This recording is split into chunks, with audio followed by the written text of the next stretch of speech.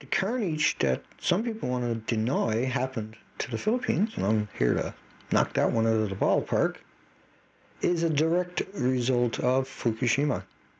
And the reason I say that are many, and there are many well-known peer-reviewed academic global warming models that say if the ocean gets warmer, then storms get more powerful.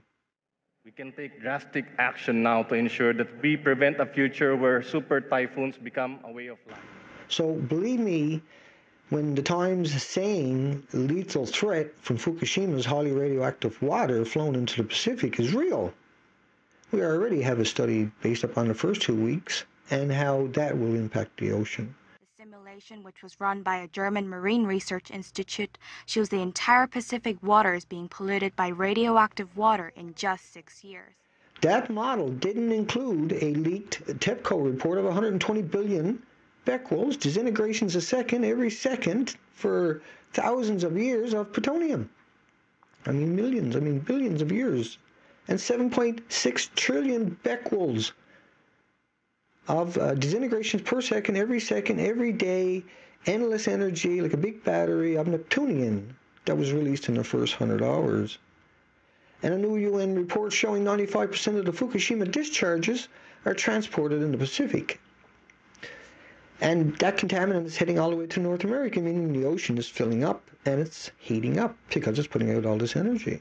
Taking into account reactor 1 melted in 5 hours. 5 hours.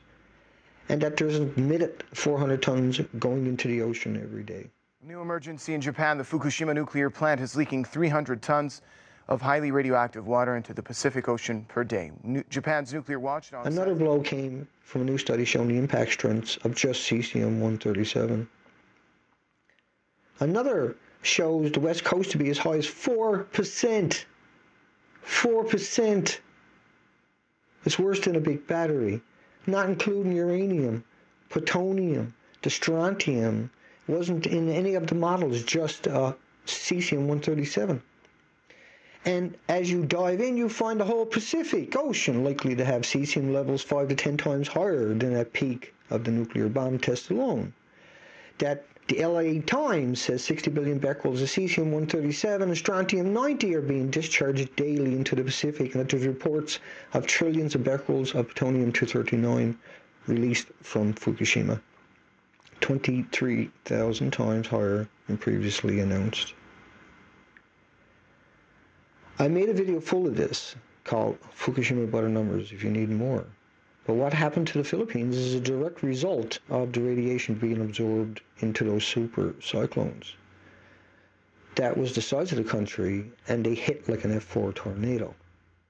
This storm is Sandy size in width. This is the entire country of the Philippines.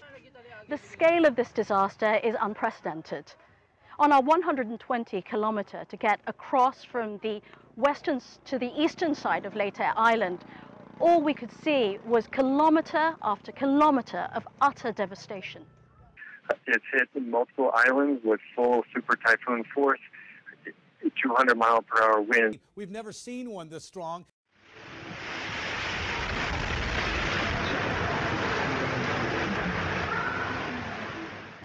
Just give us an idea of these worst affected places. Destroyed homes, flattened for miles, water seemingly wiped away everything in its path. Haiyan crossed over 44 provinces, and as you mentioned earlier, it's over a 300-kilometer path that took right through the Visayan regions. So why we think about Tacloban being hit, I mean, I can also say I have teams over in Coron and the western side, and they saw similar level of damage. It's a journey into the tapestry of personal tragedies of millions of Filipinos. We know there's almost 15 million people that have been affected by this storm. Village after village has been decimated. The degrees of destruction vary. Some villages still have water, but nearly every building's been wrecked. Roldan's a fisherman, or rather he was, given his boat now sits a couple of kilometers inland. There's a lot of water under this storm. There's going to be storm surge, 50, maybe 60 feet. All the people along the eastern shores of the Philippines will be moving. The super typhoon destroying 80% of everything in its path. Dealing with the aftermath must be as tough as surviving the storm itself. More pictures of Friday's typhoon are now emerging. In places, the winds reached almost 200 miles an hour. That makes it one of the most powerful storms ever recorded on land.